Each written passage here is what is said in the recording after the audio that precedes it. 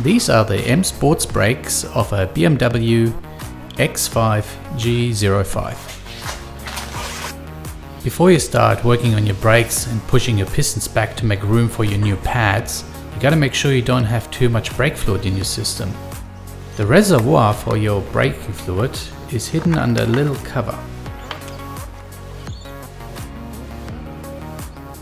So you can easily unscrew the cap, have a look at the level, and this one is quite full. So I've got to keep an eye on it while I work on the brakes and maybe use a syringe to remove some of the excess fluid.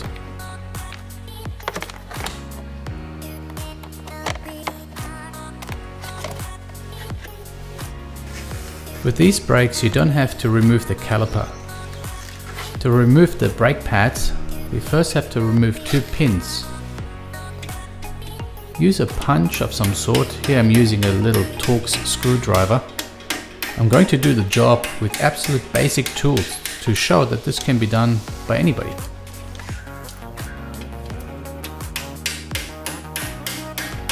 Admittedly, if you had the proper tools, you probably would be able to get this done much faster.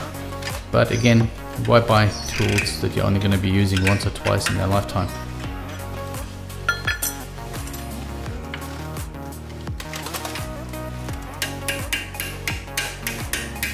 If you're wondering whether I should have cleaned the brakes beforehand, believe me, it's better to clean it afterwards, otherwise it gets really messy.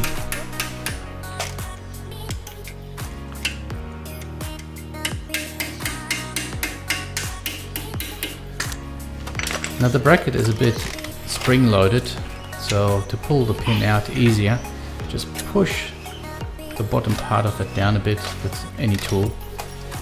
And the same applies for the top bit, just push it down while you pull the pin out.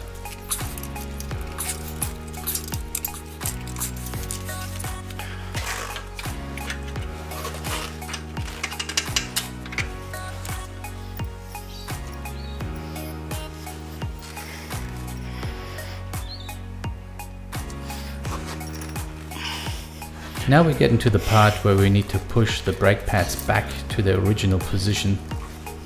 And to do that, I'm using a variety of tools. Chisels, screwdrivers, spanners, pliers, whatever you found useful.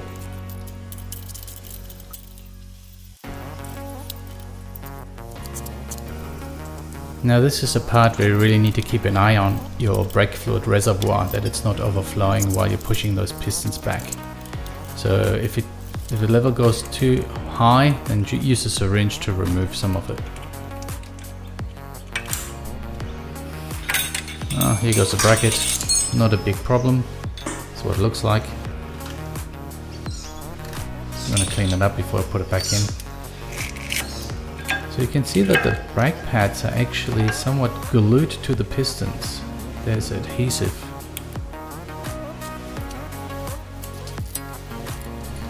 Now the front left brake has got a brake sensor, so just be mindful if you want to reuse it not to break it.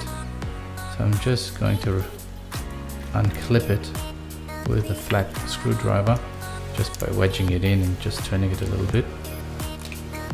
And from what I understand is that that wire is a solid core, so you can't really bend it back and forth too many times, otherwise it will just break and then you have to replace the sensor. There it is, so I'm going to reuse that.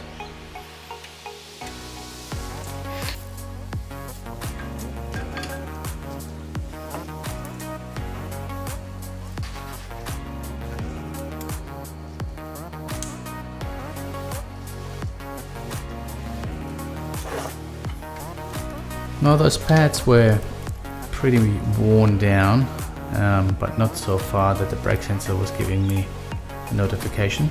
So you're making sure that the new brake pads are exactly the same. And here you can see that adhesive that is on the back. I'm going to leave the film on for now and start pushing those pistons back to their original position. So this is a little bit of a game of a whack-a-mole, because you push one piston in, another one comes out. So you can see me using 4 tools the same time. Can be a bit tricky, but you get it done.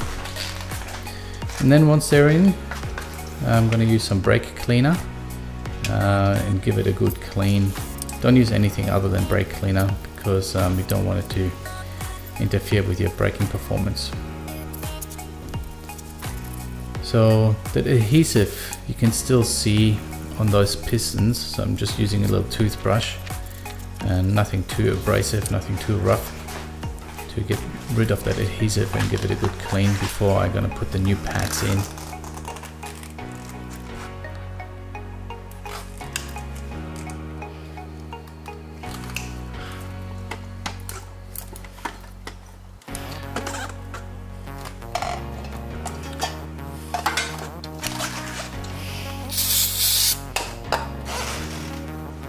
So this is a final clean, all the adhesive is gone. Now I'm going to use the new pads and push them in. I haven't removed the film of the adhesive because this is just a trial run, making sure I've got enough room and that everything fits the way it should.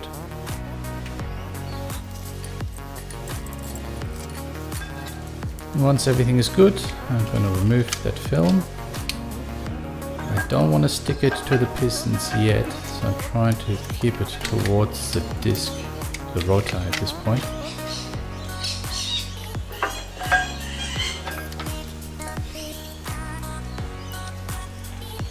Making sure that the brake sensor goes back on.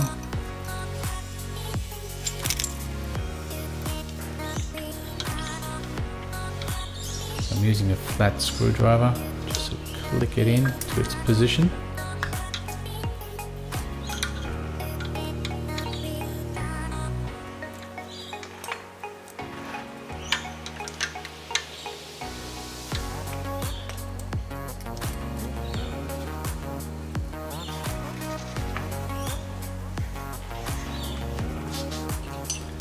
Now it's time to put the bracket in. It just sits loosely like that for now. It will be held in place by those two pins that we're going to be putting back in a bit later. So now put everything in its right place and push it down until everything is perfect.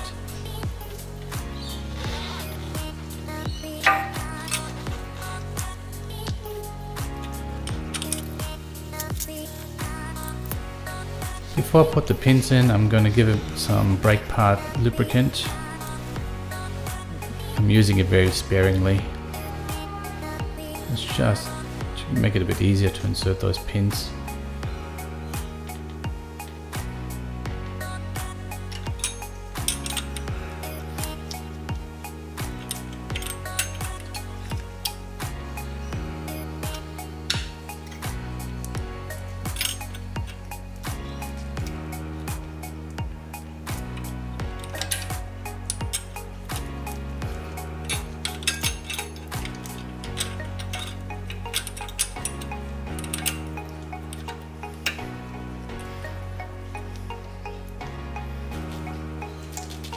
Once the pin is in, I'm just going to lock it off by pushing it all the way with a mallet, hammer, or pinion enhancer, whatever you want to call it.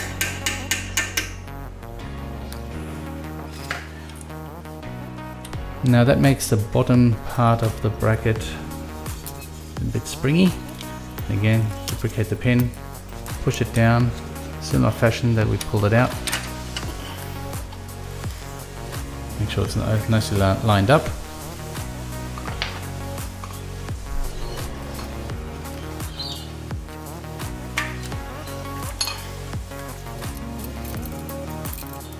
So while I'm pushing the bracket down, I'm going to send the pin home. Now that adhesive on those new brake pads will engage with the pistons when you start pumping the brake pedal. And if you found this video helpful, please give it a like. Thanks for watching.